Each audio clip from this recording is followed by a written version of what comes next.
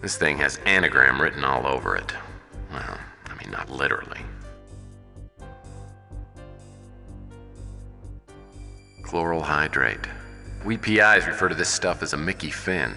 A few drops in a drink and the lights go out. Gideon's Bible. Wonder if Jay Saint makes a royalty off these things.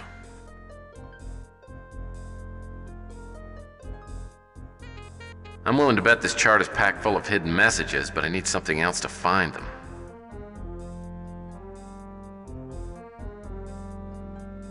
It's a post office key, but there's no number on it. That makes this a real needle in a haystack.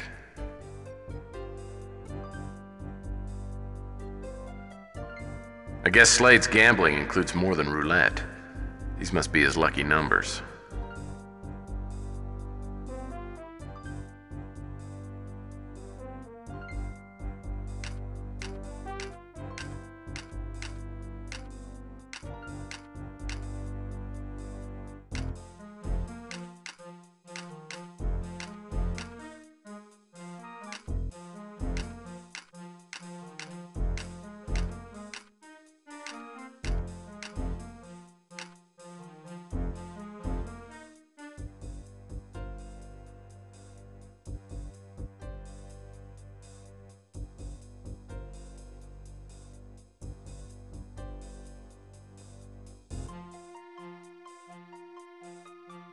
I saw this thing in my book of secret codes. It's called a grill.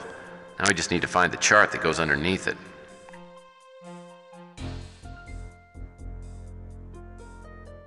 These letters and numbers must refer to Bible passages.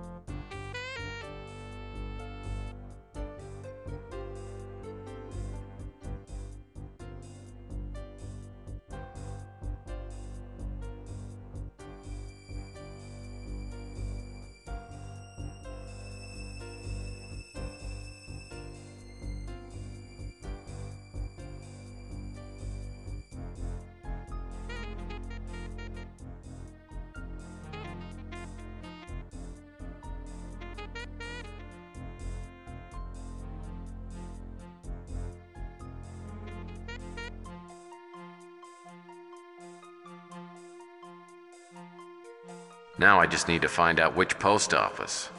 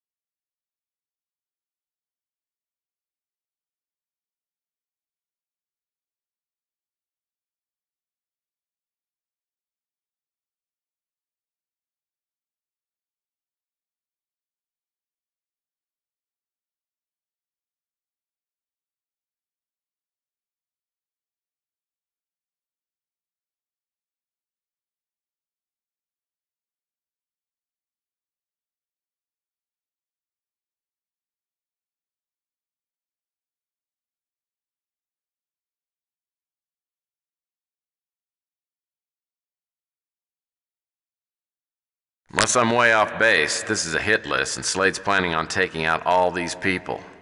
Hold on. There's a highlighted letter in each of the names. If I line them up, it spells Mill Valley. Maybe the post office key goes to box 969 at the Mill Valley Post Office.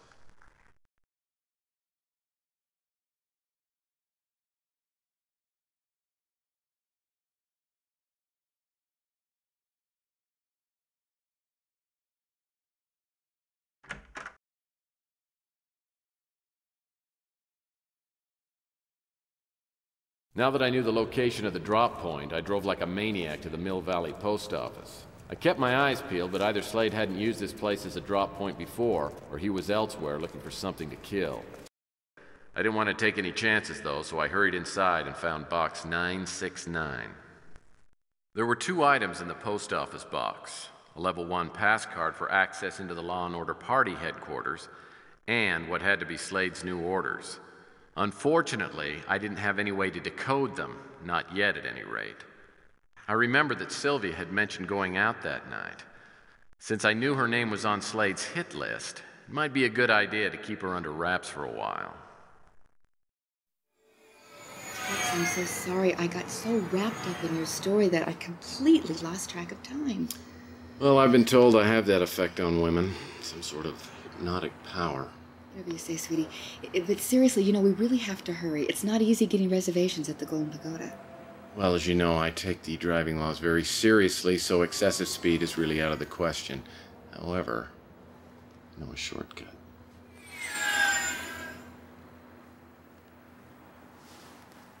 This isn't the way home. Where are you taking me? Found out some information just before I picked you up for dinner.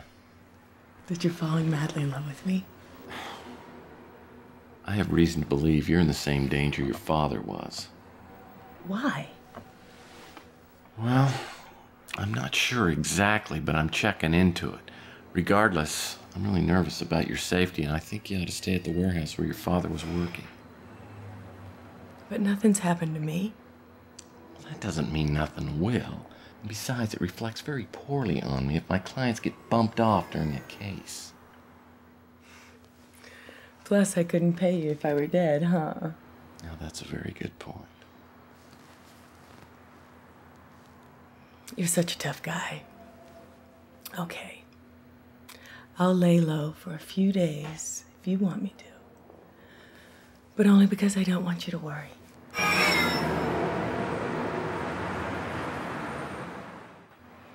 Ah, there's one. Hydrant. There's one. Handicapped. Actually, I think you could make a case for that one. Oh, that is very funny. Ah, right there, right in front of the restaurant. Okay. Told you.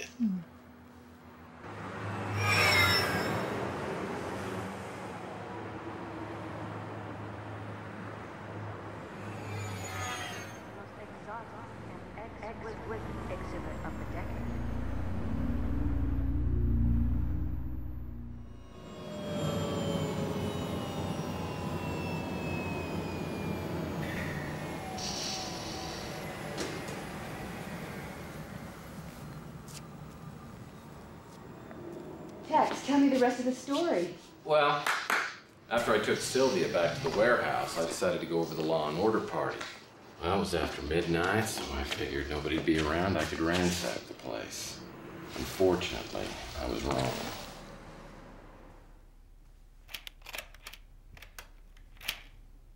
Excuse me, sir, but this premises has been secured for the evening. I'm gonna have to ask you to leave immediately.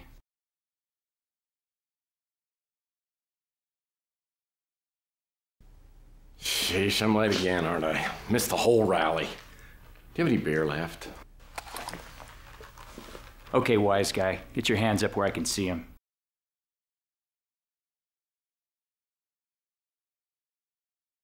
All right, look, calm down. I suppose it's okay to tell you, but I am on a top secret mission for the government.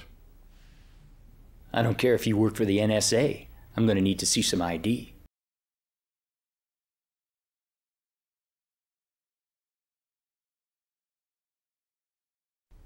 Listen, Harry, if you're smart, and I think you are, this conversation, it never took place.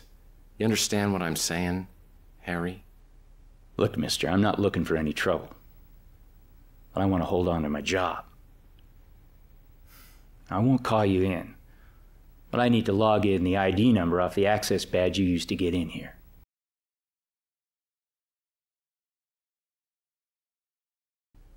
Hey man, I was just following orders. I was told to use this pass card to get in. We all got orders. It'll take just a second to write down this badge number. There's coffee if you like.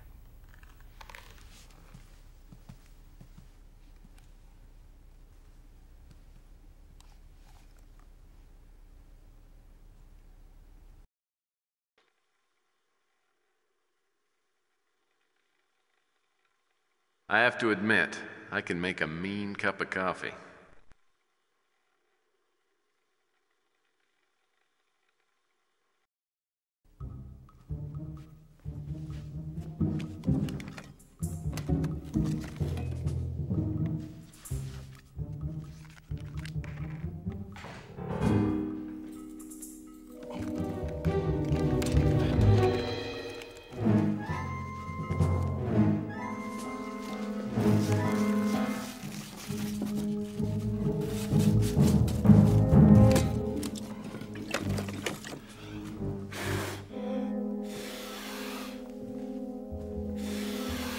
What the hell are you doing? Contact problem. Got it on again, though.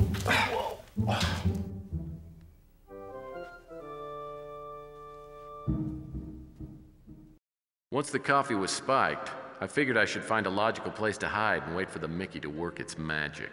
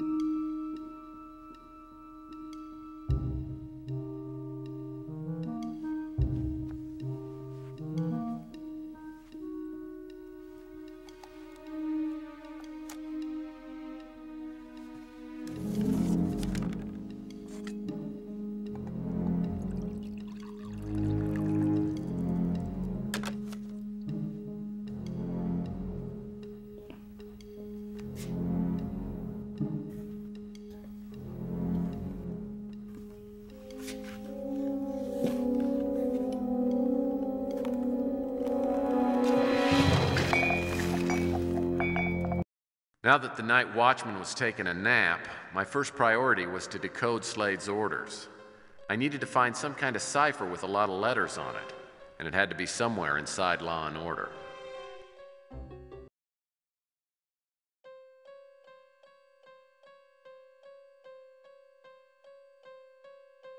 They didn't spare any expense in this bathroom. Even the graffiti is top of the line. I don't need to take a peek in these. Well, I doubt this towel's been sanitized for my protection. Now, this telephone's perfect for the man who's just gotta go. I'd better steer clear of the bench. I don't know what's been on there. This one appears to be unlocked. It's a piece of propaganda from your friends at Law and Order.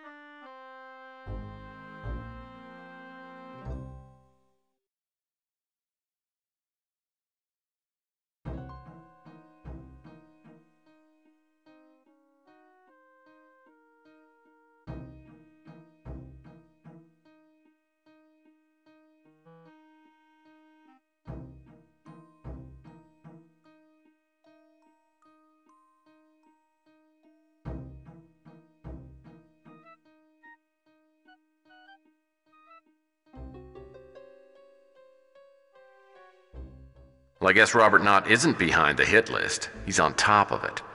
Slade's not gonna get this message, but that'll only be temporary. If I can find Knott and warn him off, maybe he'll tell me what's going on here.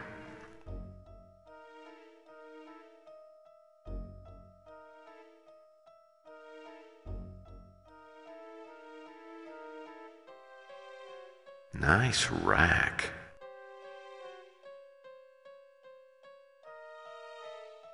So this is where the water comes out. Clever. This thing must control the water temperature. Pretty fancy.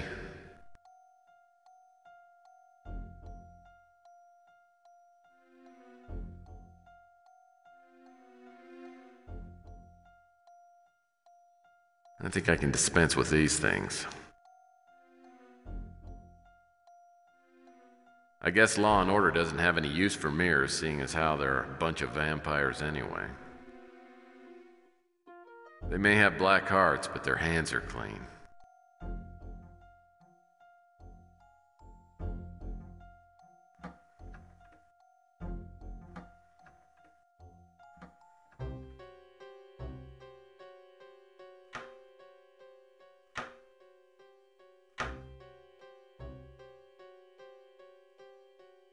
I'd rather fight than switch.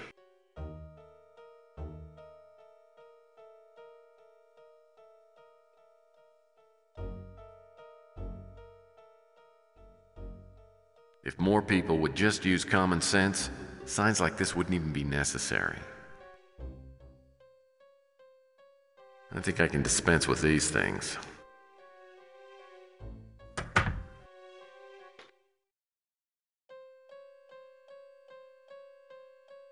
Lots of tables around here. It's like a showroom. I don't think I need to get in that door. I've seen used tablecloths with more artistic value.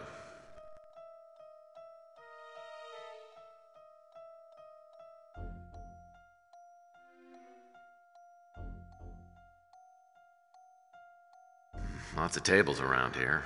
It's like a showroom.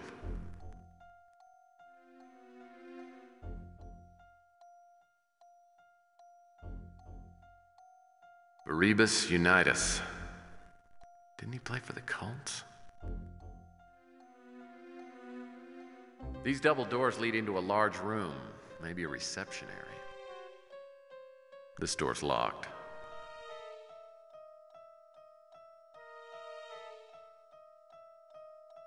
Oh, and I forgot to ask him whether he wanted one lump or two with his coffee.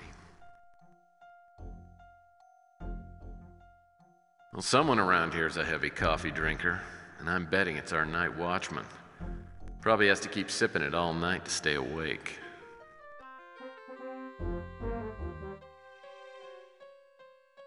Oh, I don't think our friend here needs his keys for a while. At least until he's done with his nap. Well, I wish I had time to borrow these. They'd look great with my office decor. There must be hidden cameras in all the rooms. This could be a problem with a conscious security guard hanging around.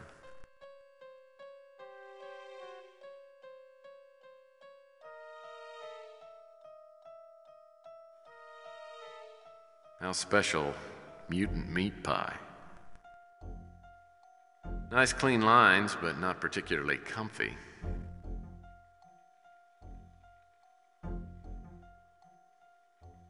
It's Mr. Bill in a blender.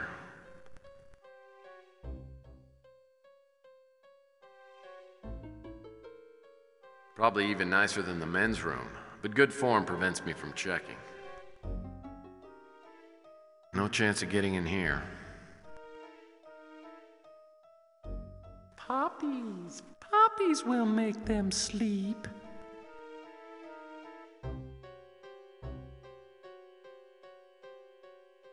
You look at this painting upside down, it'll make your nose bleed. Well, there's probably nothing in there I need. Oh, it's the ID badge I handed to the guard.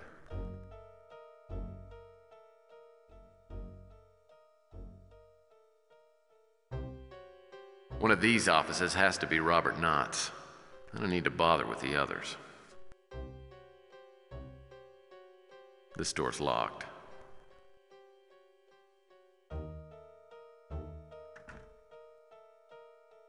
As soon as I entered Robert Knott's office, I heard the familiar beeping sound coming from a panel on the wall by the door.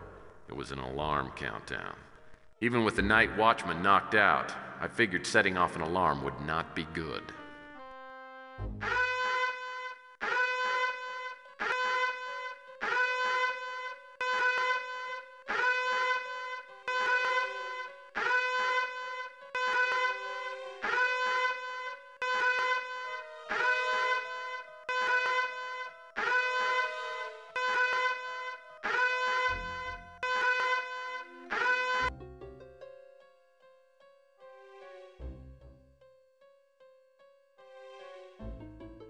Oh, first edition. Men are from Mars, women are from Venus. I'm still holding out for the movie.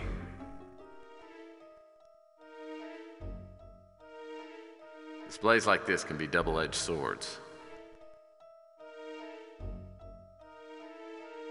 Oh, I'm sure he's read all these books. I haven't seen a coat rack like this since the 2nd grade.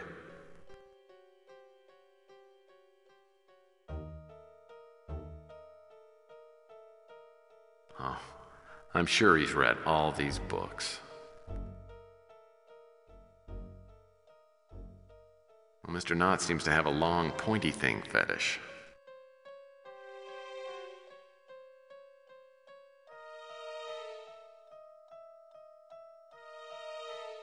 Well, I wonder what kind of birdie this is. A finch, maybe. If I ever find Mr. Knott, I'm going to make a point of asking him about his little fixation.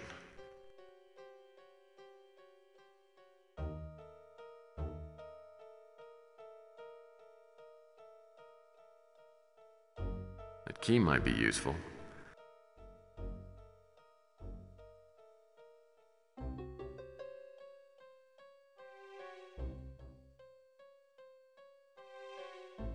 Wow, these must be from the Billy Barty collection.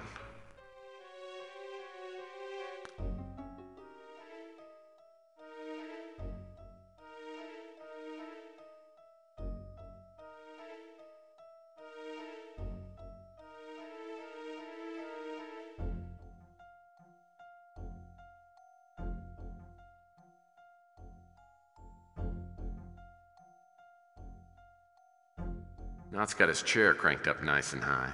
Poor little guy. You just can't buy height.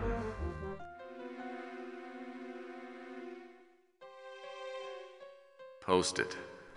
I should see what Mr. Knott was reminding himself to do.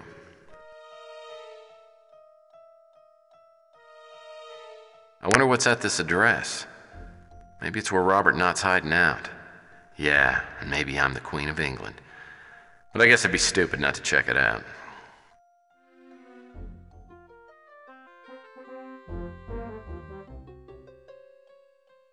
Certainly appears to be a lamp. Doesn't look like Knott has much use for his computer. It's not even plugged in. Oh, I'm sure he's read all these books. These look like they just might open.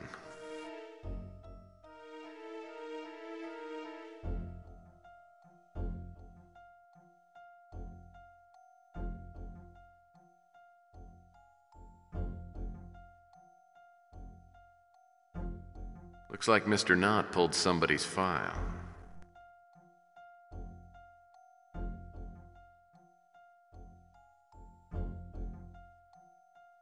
Looks like Robert Knott was doing some checking up on John Klaus. Interesting.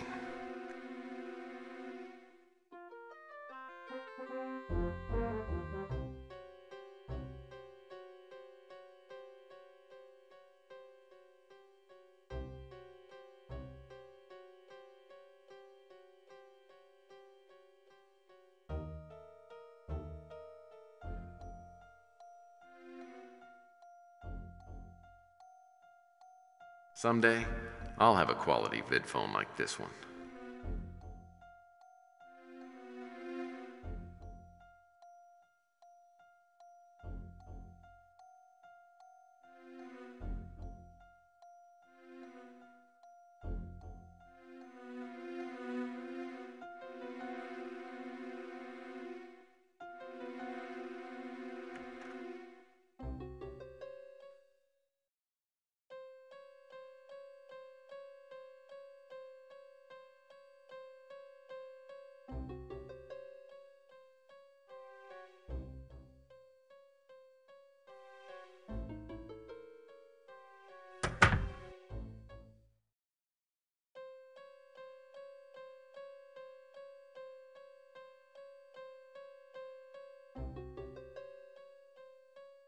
I'll need to find a little something before I can open this.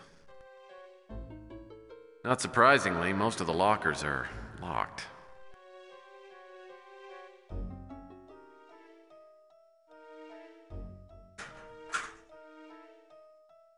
This looks like the kind of index card I keep my Cajun recipes on.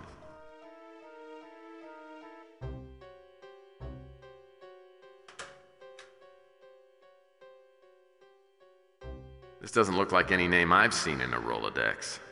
Maybe it's a code. I guess I should play with it a bit.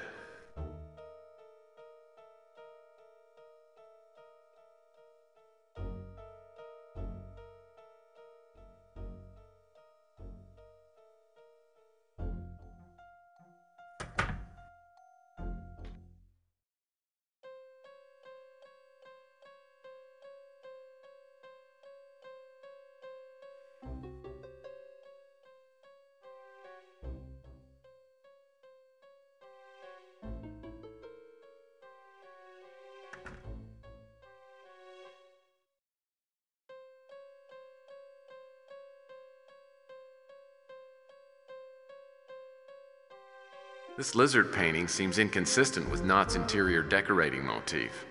Maybe it's his favorite thing to skewer.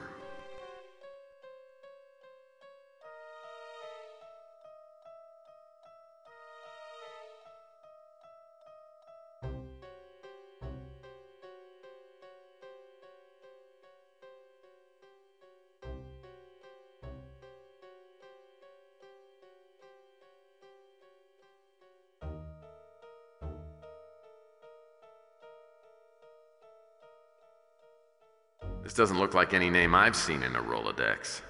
Maybe it's a code. I guess I should play with it a bit.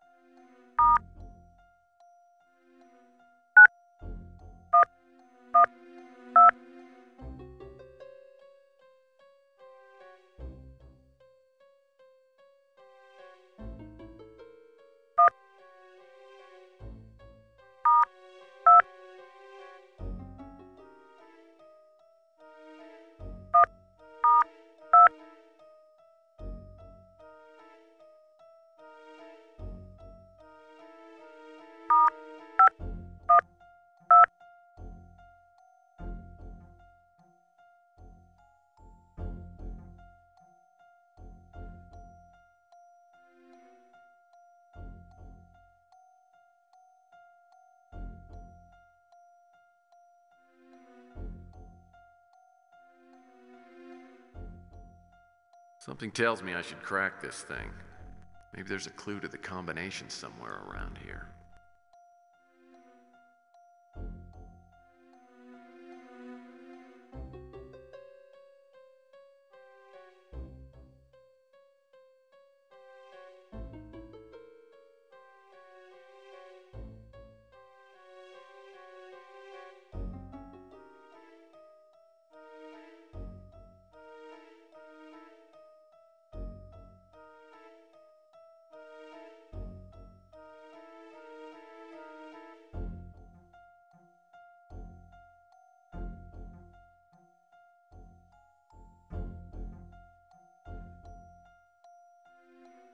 A CD, and I'm guessing it's not the Saturday Night Fever soundtrack.